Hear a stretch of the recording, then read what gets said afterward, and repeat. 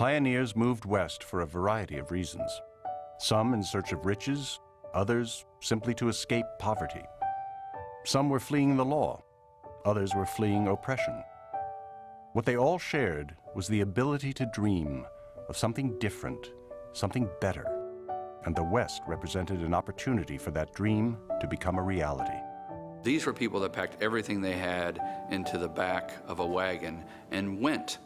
And they went on faith in themselves, in their God, in their new country. And they just went out knowing that they could do this. Well, I think they went west for so many different reasons.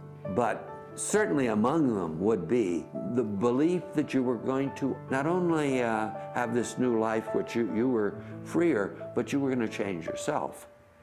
You were going to be a new person in the new world. And this dream that you were going to be transformed may have been just a dream, but it certainly motivated a lot of people. And every time they moved west, they were moving to the future and into a new time and leaving the old time behind. It must have taken an enormous amount of courage, although probably some of them felt that they didn't have anything and so there was nothing to lose as they moved west. And it speaks to the human capacity to take risks and to go forward and to build in spite of all sorts of terrors, real and imagined. Cautiously, I slipped from under the buffalo hide, got up on my knees and peered over the side of the wagon.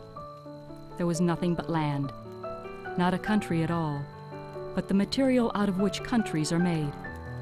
I had the feeling that the world was left behind, and we had got over the edge of it and were outside man's jurisdiction. Willa Cather.